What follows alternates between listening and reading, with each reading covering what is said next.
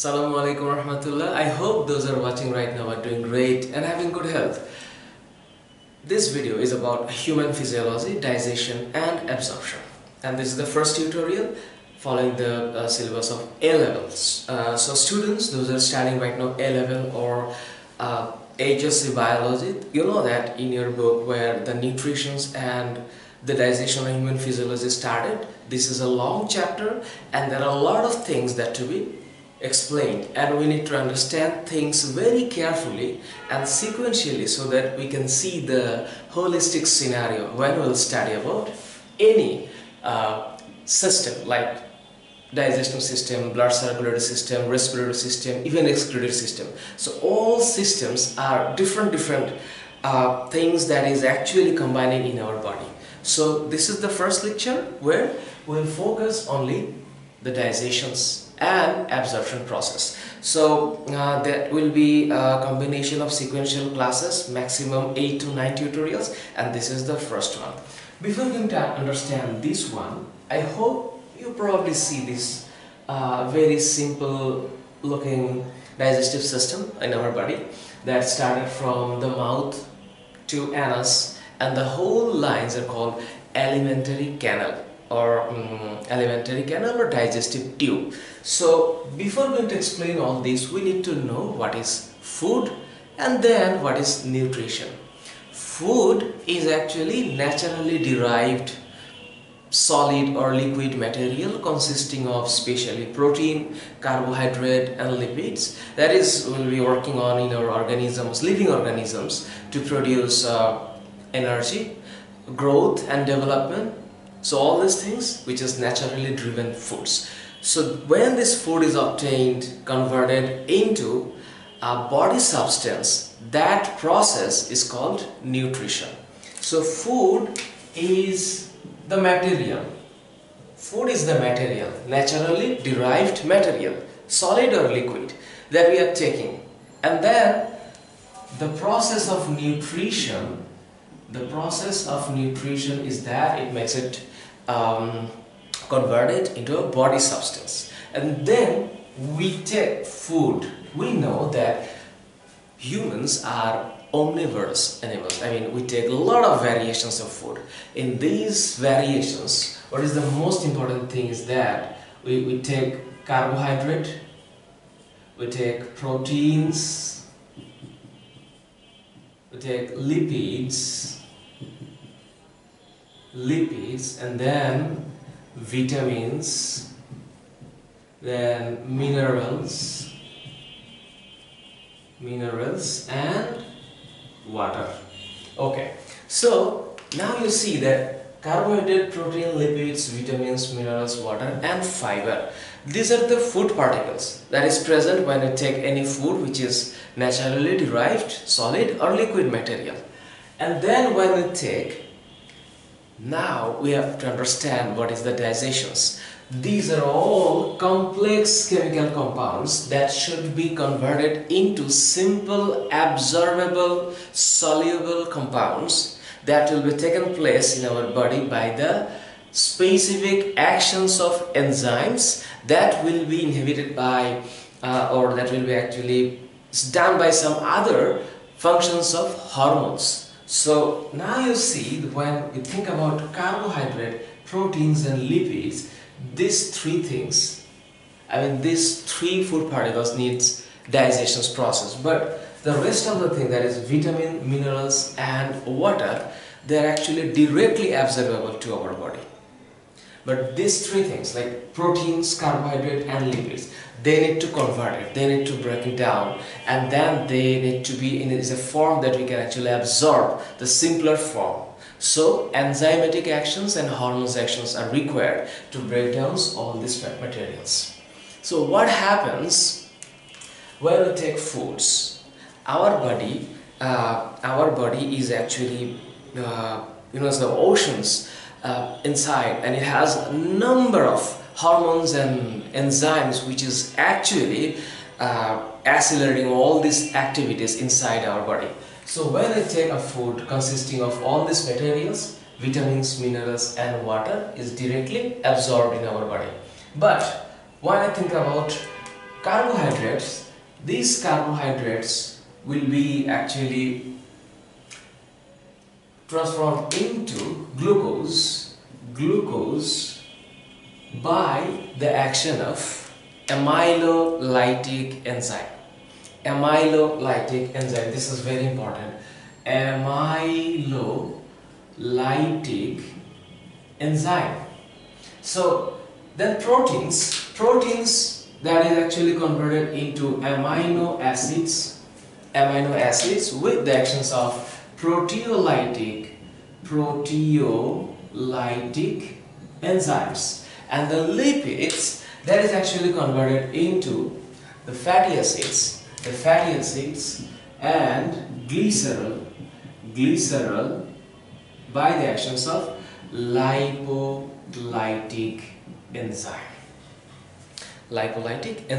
So very simply we can say those foods we are taking by the actions of enzymes and hormones, and then breaking into some absorbable or soluble particles, like soluble particles.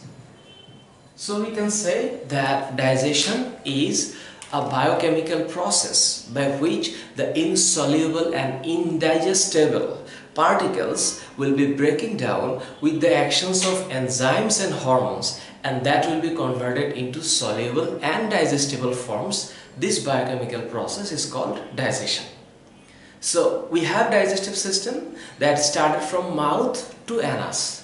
So we take food through our mouth, we have a buccal cavity inside, and we have strong teeth, we have tongue, and then we chew, and then after swallowing we take food through this pipeline, and these lines is called alimentary canal or digestive tube.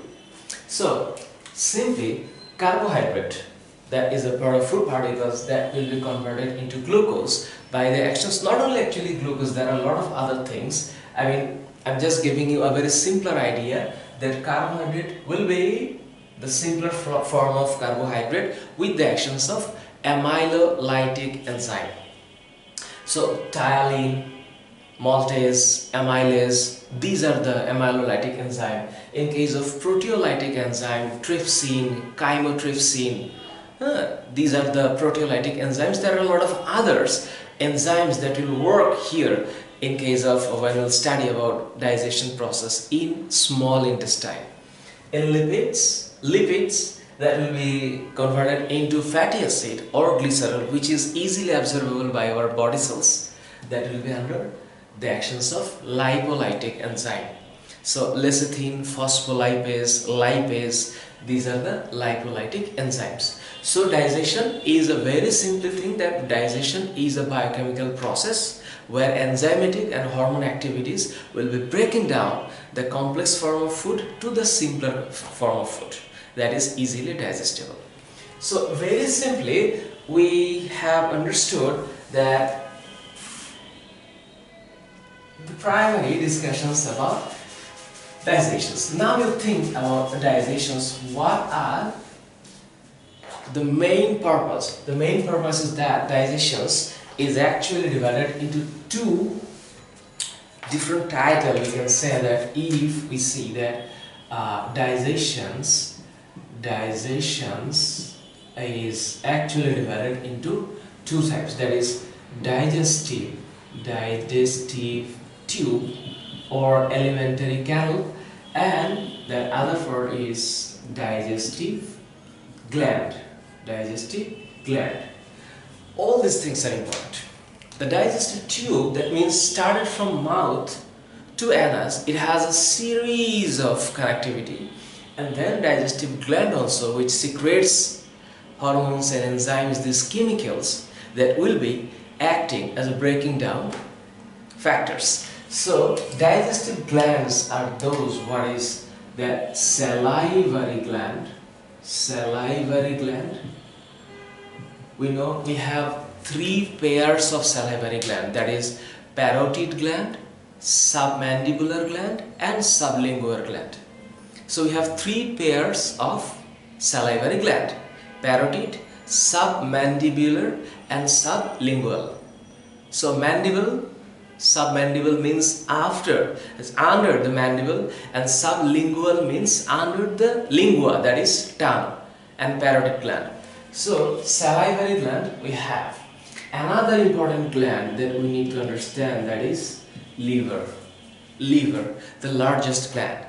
I mean, the chemical laboratory. We have to study about liver if you want to know clearly about digestive system. And then we need to think about pancreas. Pancreas, it's a mixed gland where enzymes and hormones both are secreted. This is very important. Leaf-like gland, and this is mixed gland because it has both exocrine and endocrine activity. You know that exocrine and endocrine, that exocrine gland that secretes enzyme and endocrine gland that secretes hormones. So pancreas is a mixed gland because it secretes both hormone and enzyme. So I shall definitely upload two different videos based on liver and pancreas, because we need to understand the structure of liver and then the function of liver. After that, we need to know the structure of pancreas and the function of pancreas, and also salivary gland. So if this is the important gland that is acting on our digestions. Simply in digestive tube, if you see that we start from mouth to anus. Now you see the mouth here. I mean, if you see that this is the, and then this is the mouth buccal cavity, and then the tube that you are seeing right now here, this is actually esophagus. So in digestive tube we can start from number one, that is mouth, or inside we can say this is buccal cavity. So we say B-U-C-C-A-L, buccal cavity. And then number two, after that that is esophagus,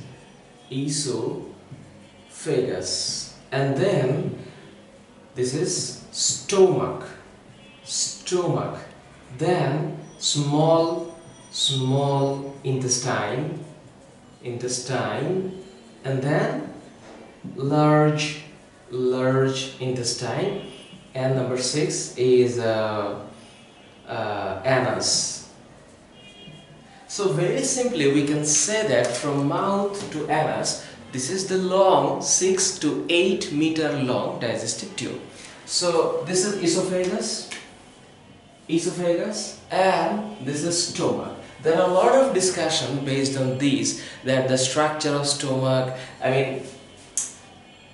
when the esophagus opens in the part of stomach, this is called cardiac, and this is pyloric part. It has a greater curvature and a lesser curvature. So stomach is a bag-like substance, or bag-like organs, where we actually, that food particles comes into first contact here, and then after that you see the small intestine start. So from the pyloric part of stomach to the starting of large intestine, the whole lines are called small intestine, and small intestine are consisting of 3 other parts, that is duodenum, jejunum and ileum. Duodenum, jejunum and ileum. These 3 things is sequentially combined of small intestine. So the first part is called duodenum, the second part is called jejunum, and the last part of the small intestine is called ileum. So small intestine combined of 3 smaller segments, that is duodenum, jejunum and ileum. So do not break the sequence. Duodenum, then after jejunum, then after ileum. And then when it started the large intestine, we see a very small projections here, and this is called appendix. This is called appendix.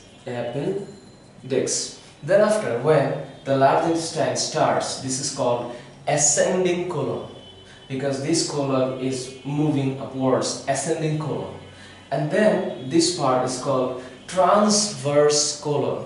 And then this is called descending colon. And there is another curve inside. This is called sigmoid colon. And then the part is called rectum, and then this is anus. So if we again subdivide the large intestine, we will find that ascending colon, transverse colon, sigmoid colon, no, descending colon, and then sigmoid colon. So ascending means going upwards. Transverse,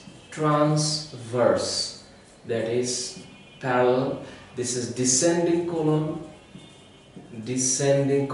going downwards, and sigmoid colon, it has a anti-gravity curvature. So very simply, I am giving you a very simple explanation regarding the alimentary canal, because I am going to explain next each and every single part within elaborations, because it requires 25 to 30 minutes in each sections, where I will explain about stomach, explain about small intestine, large intestine, about liver and pancreas. So that would be a sequentially the combination of all tutorials. When you'll see each of them, then hopefully things would be much more clear. And even if you read your book with patience to understand things, that will be much more better.